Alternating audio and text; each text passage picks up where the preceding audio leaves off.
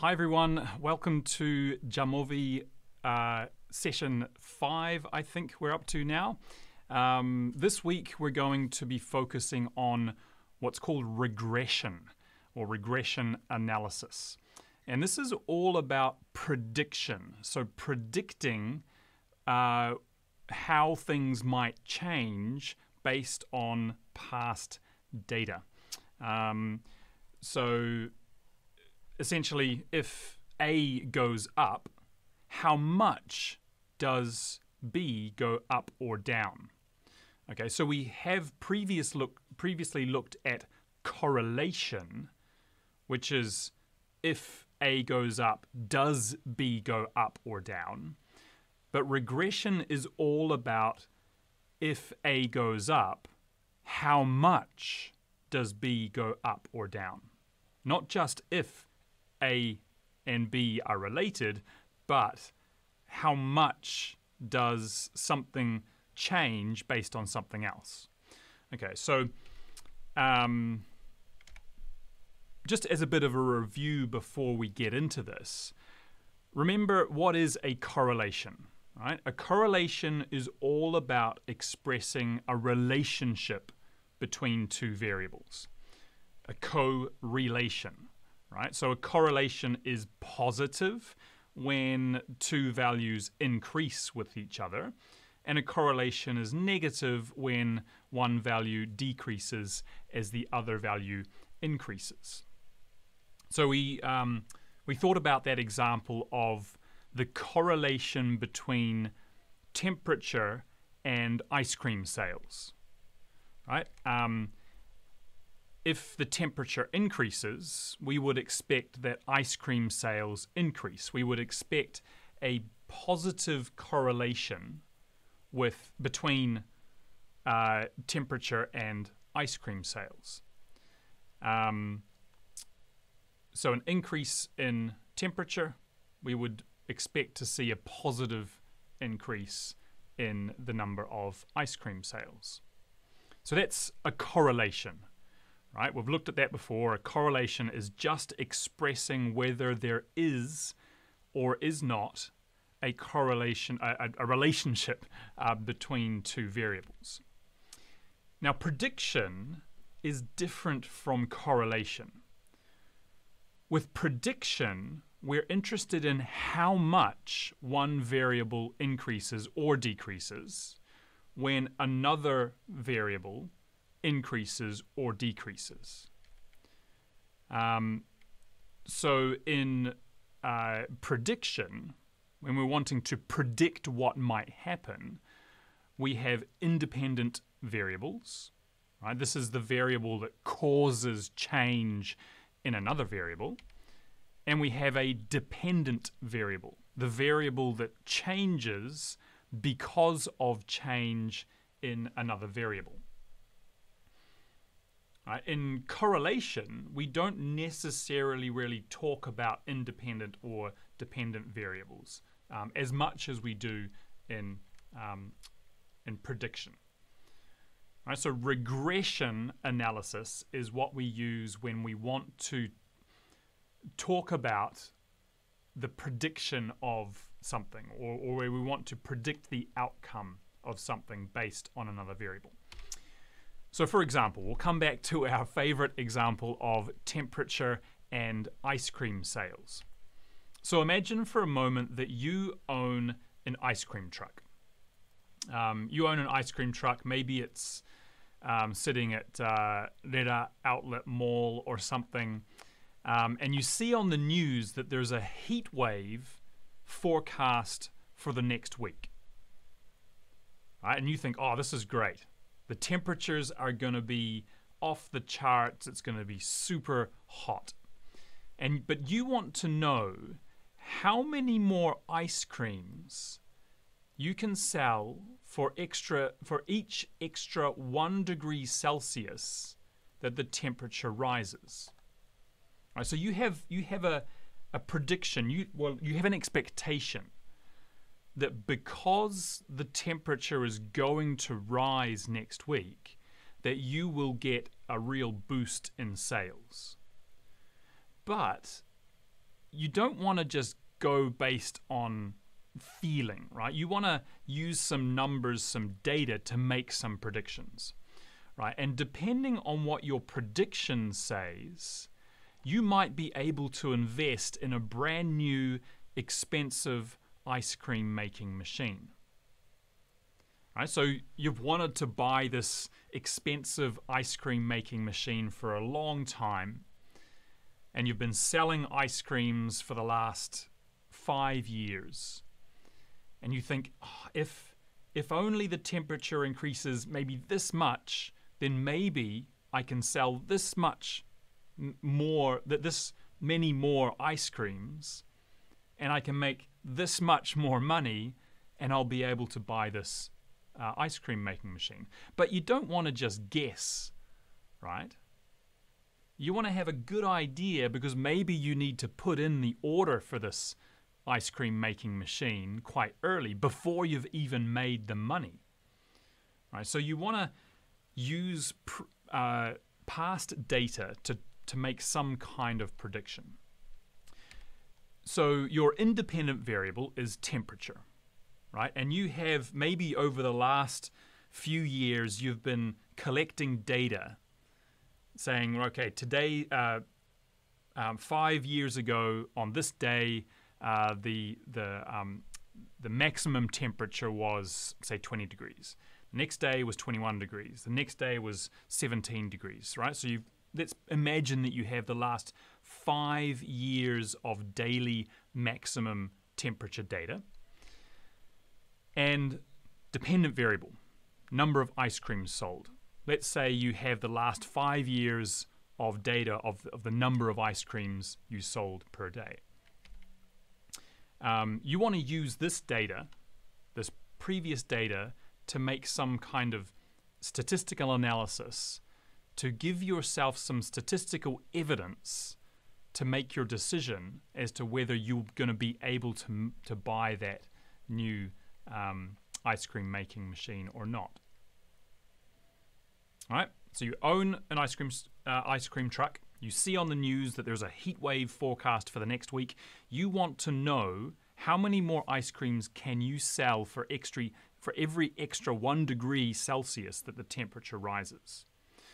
Now, depending on what your prediction says, you might be able to invest in a brand new, expensive ice cream making machine. Okay, so the tool that we use for doing this kind of analysis is regression analysis, or this is a statistical tool that we use. And regression can be expressed in a formula. And the formula goes like this. So the number of ice creams that could be sold, right, that could be sold, equals how many ice creams are sold normally per day at normal temperature, plus how many extra ice creams you could sell for every 1 degree increase in temperature.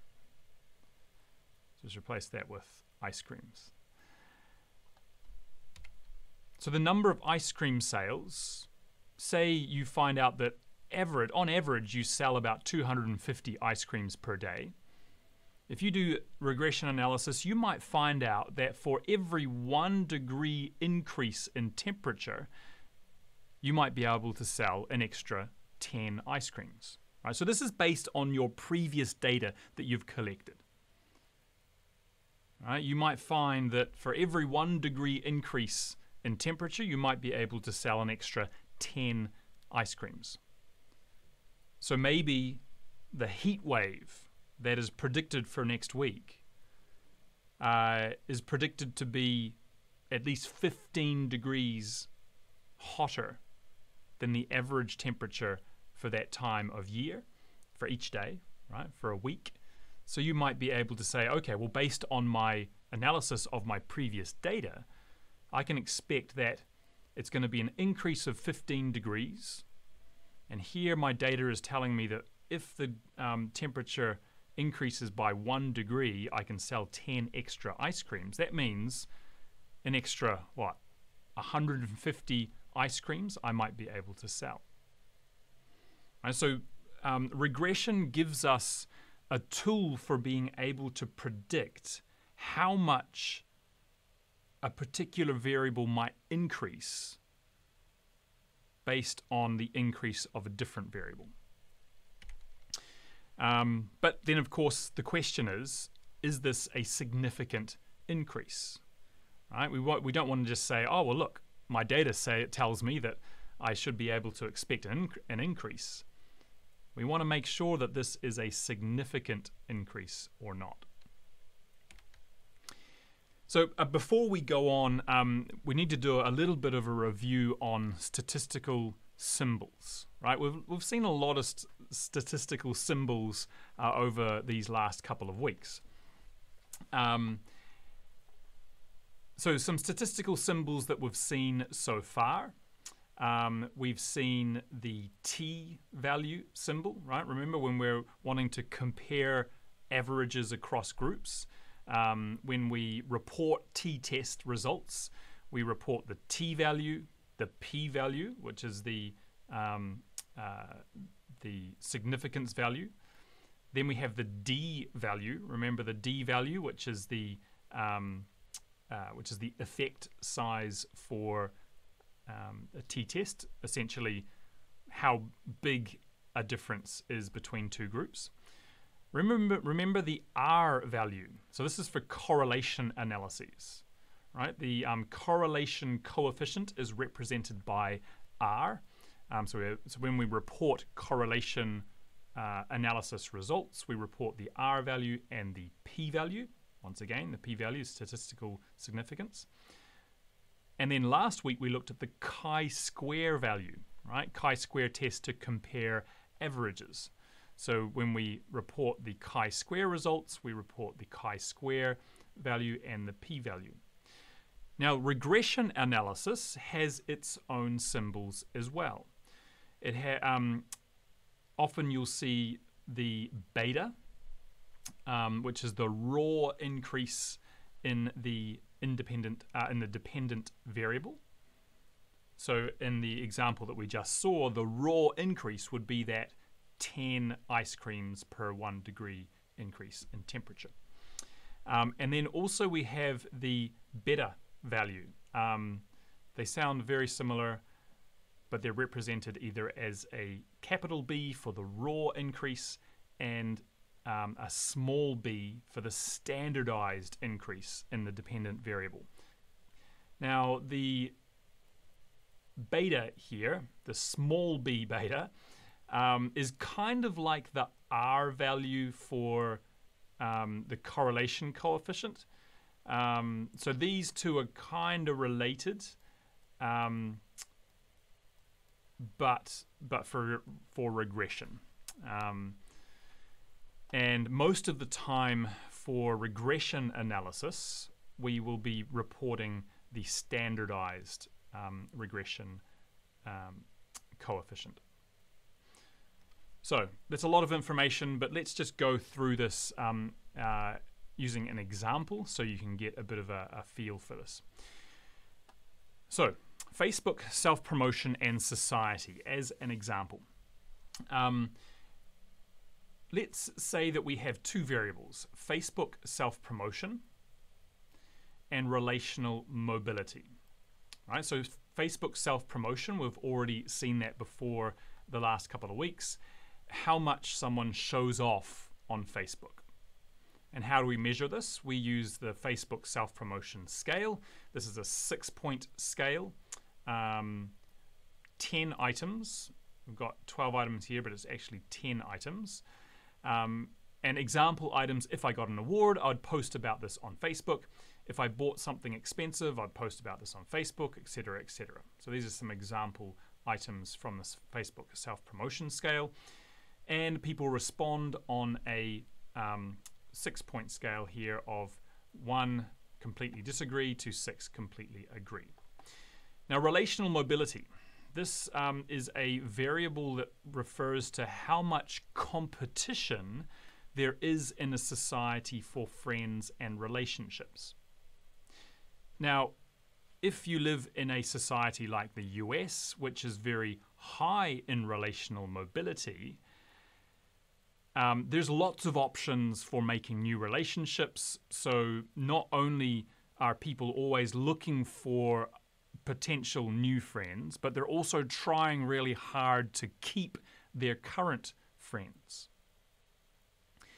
Right? So one might expect that there might be a relationship between the amount of competition for getting new friends and keeping new friends and Facebook self-promotion. So Facebook self-promotion is kind of like advertising yourself to potential friends, right? Or advertising yourself to your current friends to make sure that they don't go off and find other friends. So the dependent variable is Facebook self-promotion, and the independent variable is relational mobility. Right? So the amount of options there are for interpersonal relationships, that might affect how much people advertise themselves or show off on Facebook. So we could say that self-promotion on Facebook, how much somebody, an individual shows off on Facebook, we might be able to express this as the average self-promotion when there's no relational mobility, plus how much self-promotion happens when relational mobility increases by 1 point on the relational mobility scale. So you can measure relational mobility by asking people in a survey the relational mobility scale. So there's 12 items on the relational mobility scale. People respond to statements such as, there are many chances to meet new people in my society. If I'm in a relationship that I don't like, I can leave it for a better one, etc. So there's items kind of like this in the relational mobility scale, and people respond on a 6-point scale of 1 completely disagree to 6 completely agree. So any particular person, if we know how relationally mobile their society is, then we might be able to predict how much self-promotion they do. So let's make a bit of a prediction, right? I'd like you to draw on a piece of paper this graph here, the relationship between relational mobility and Facebook self-promotion, right? So the independent variable on the x-axis, or the horizontal axis, is relational mobility, and on the y-axis here is Facebook self-promotion, right? So Facebook self-promotion here. So the hypothesis, I'd like you to make a prediction. Relational mobility either positively or negatively predicts Facebook self-promotion.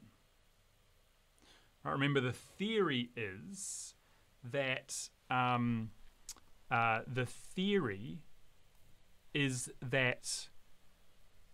if there's more relational mobility, then people have to work harder to keep their current relationships, and they are always kind of on the outlook for better or more interesting relationships. So in that case, if relational mobility increases, do you think we would see an increase in Facebook self-promotion or a decrease in Facebook self-promotion? Okay, so pause the video here and have a little bit of a think and draw this graph and make a prediction.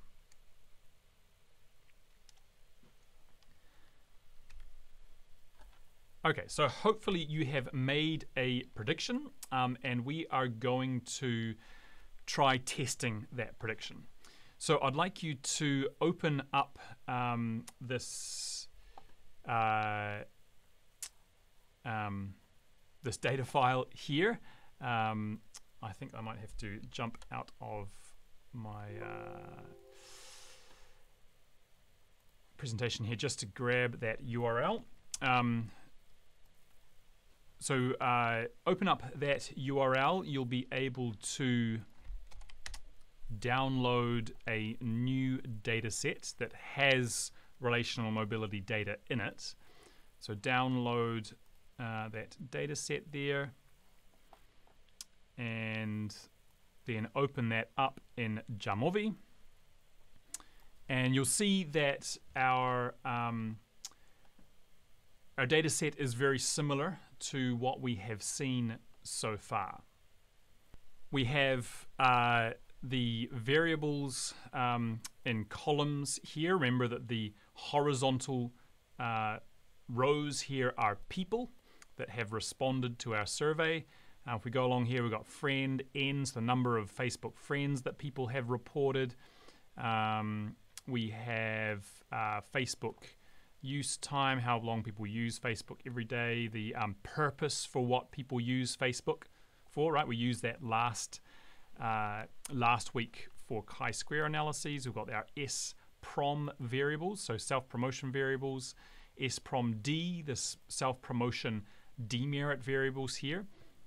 So from S-prom-D1 to 5, S-prom-M, self-promotion merit variables. We have the gender, self-reported gender, age, country, economic level, education level. Here we have the self-promotion average variable, self-promotion merits average here, self-prom-D, self-promotion demerits average. The Facebook purpose of using Facebook variable that's been kind of compacted into two levels here. And what's new for this week is the relational mobility variables. So we've got, or the relational mobility items, sorry. Relational mobility 1, 2, 3, 4, 5, 6, 7, 8, 9, 10, 11, 12. So there's 12 items in the relational mobility scale. So first, we're going to have to get an overall relational mobility score for each person who took the survey. Right, so everybody in the survey, they evaluated their surrounding society on how relationally mobile the society is. So we need to make an average of that for each person. So we right-click or control-click, double tap for Mac as well. Right-click in here, add variable, and we're going to append a computed variable. So append a computed variable. So that gives us a new variable at the end of our data set here. If we double-click on this, then that will give us our interface here to create our overall average relational mobility score for each person. So we might want to put here a name for this. I'm going to just keep it short. So rmob relational mobility underscore av, or average. So rmob underscore av. And then in our formula here, remember when we want to make an average of a number of items, then we just add up those items and then divide them by the number of items. So rmob1 plus rmob2 plus rmob3, 4, 5, 6, 7, 8, 9, 10, 11, and 12 divided by 12, right? So rmob1 plus rmob2, 3, 4, 5, 6, 7, 8, 9, 10, 11 divided by 12. Looks good so far. Press enter. Oops, something is not going right here. Column rmob4 does not exist in the data set. If we have a look here, in our rmob variables here, we have some r's here. rmob4r, rmob5r, rmob7r, 9r, 11r, and 12r.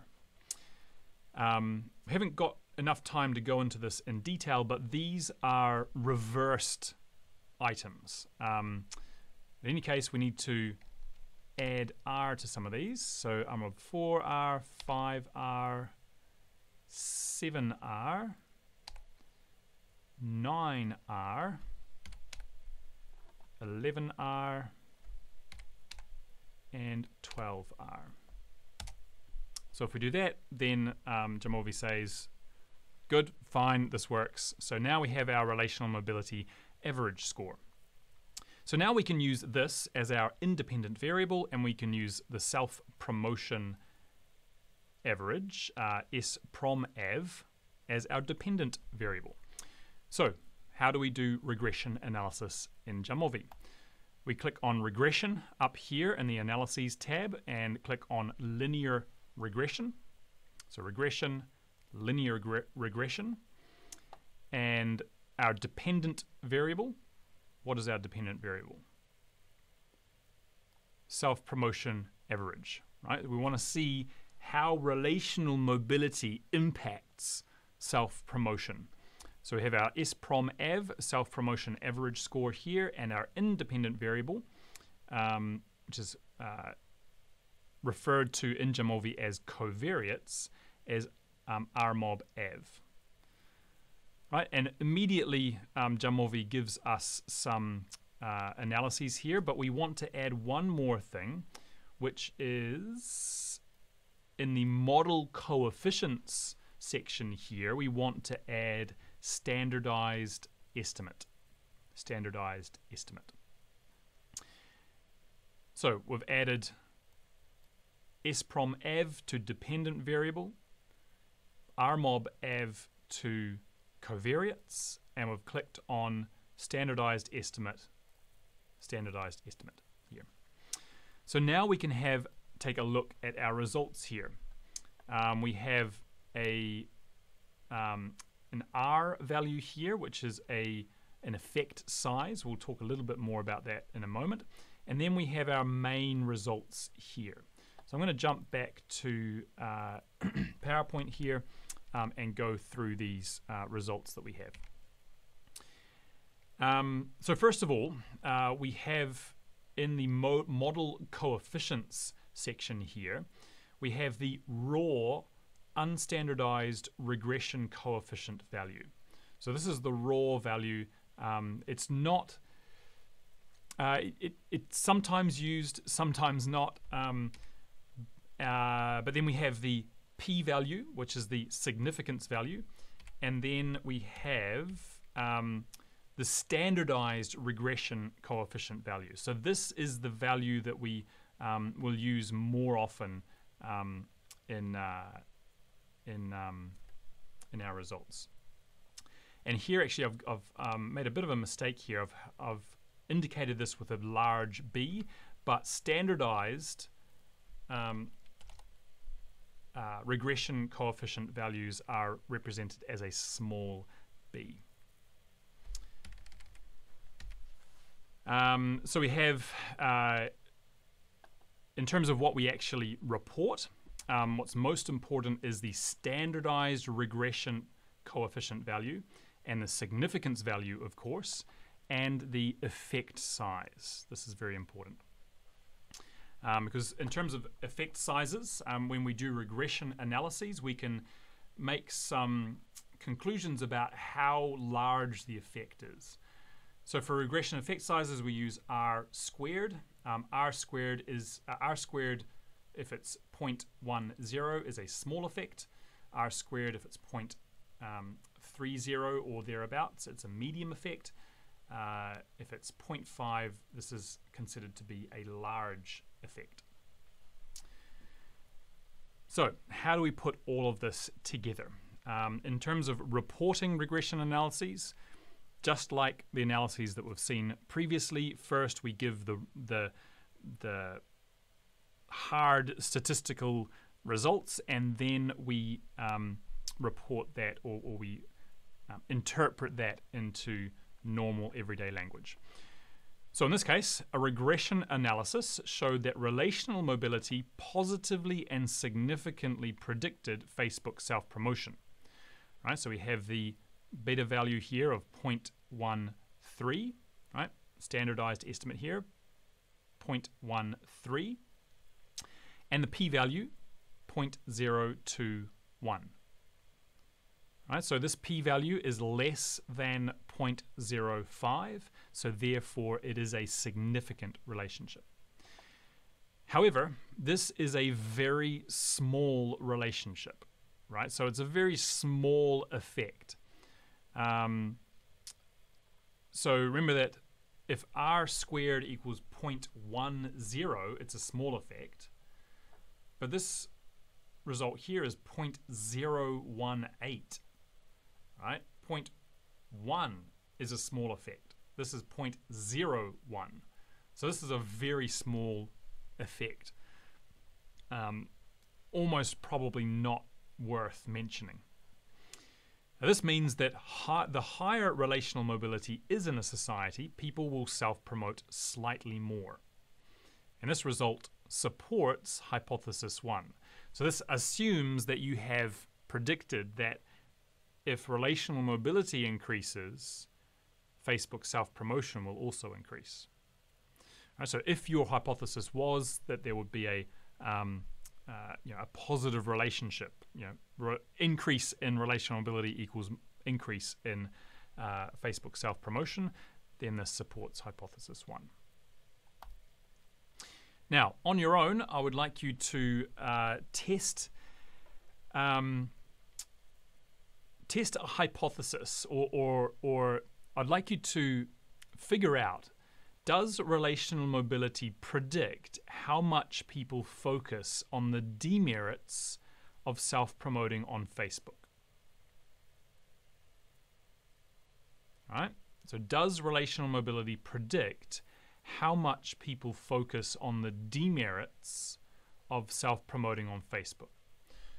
So this analysis here was focusing on the behavior of self-promoting on Facebook, but your homework is focusing on what people think about or what people focus on in terms of self-promotion on Facebook. Do they focus on the positive things that might happen when showing off on Facebook, or do they focus on the potential negative things that might happen? In this case, I'm asking you to see if relational mobility, if that predicts whether people will focus on the negative aspects of self-promoting on Facebook. So here is a slide that I'd like you to kind of give the result, the answers to. So first of all, does relational mobility predict a focus on demerits of self-promotion on Facebook? Either yes or no. So give either yes or no here. What is the standardized regression coefficient? So you'll get a standardized regression coefficient for that relationship. What is the p-value? Right? Is it a significant relationship or not? And then I'd like you to write out your findings in this kind of way here. Okay, so that's your homework. And I look forward to hearing what you guys discover. Okay, so thank you very much and good luck.